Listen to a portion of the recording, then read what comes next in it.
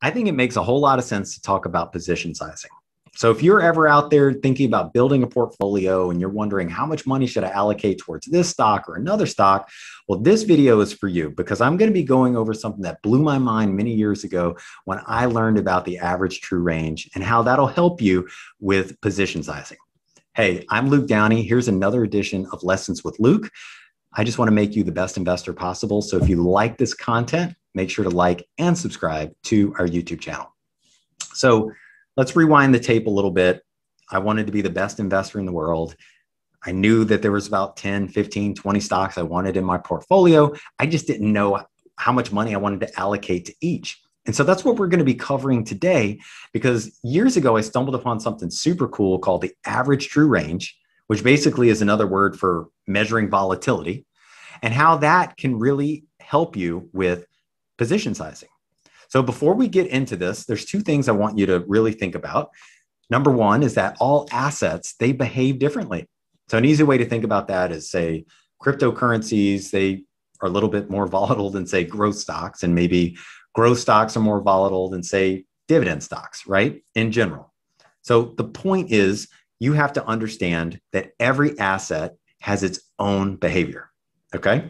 Then number two is you need to understand volatility.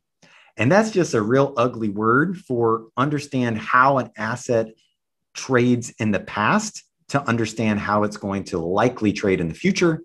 And to do that, we're going to be looking at the average true range. So let's go ahead and get into it. So what is the range? So the range of a stock is today's high minus the low, right? So the easiest way to think about that is $100 stock is the high. Say the low is 95, then the range for that day, intraday range, is $5. But the true range, which was pioneered by a guy named J. Wells Wilder Jr., he was an old commodities guy. He basically said, wait a minute, we need to also incorporate yesterday's close.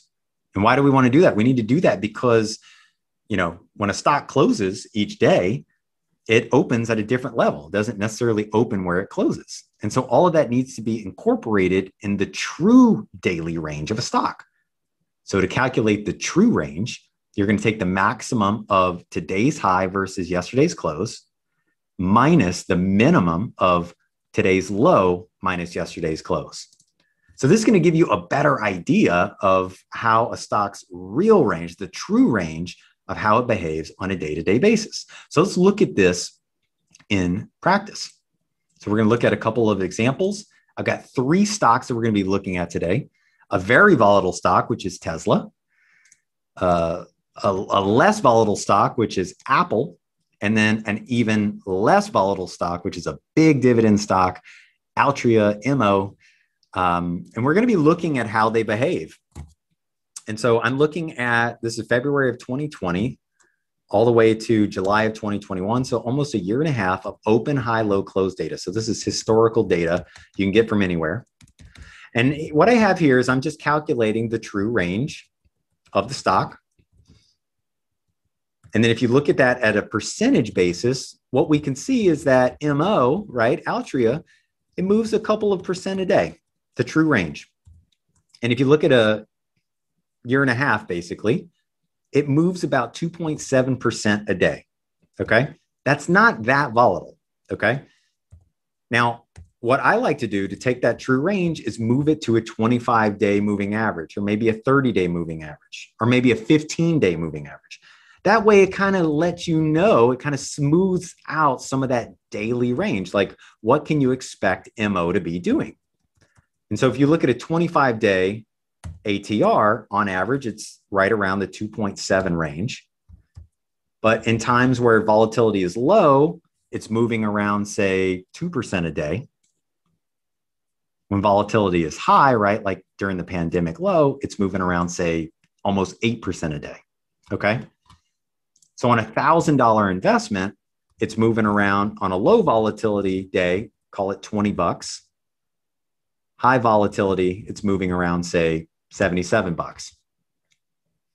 Let's go ahead and compare that to, say, Apple, where the 25-day ATR over a year and a half is just over 3%, 3.08. So it's a little bit more volatile. How much money is it moving around on your $1,000? About 31 bucks. It's a little bit more than, say, Altria. But look at Tesla, something that moves around. So you put that same $1,000, its daily average movement, right? So the 25-day ATR over a year and a half is $62.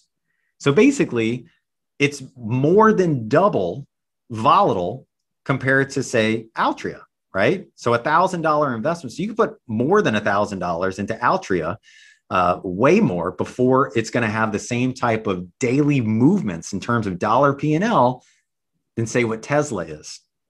Or another way to think about it is like maybe your portfolio, you put $1,000 into Altria, and to get the same type of dollar movement, right, the same type of dollar risk for that $1,000 of Tesla, you might only have to, say, put $400 into Tesla.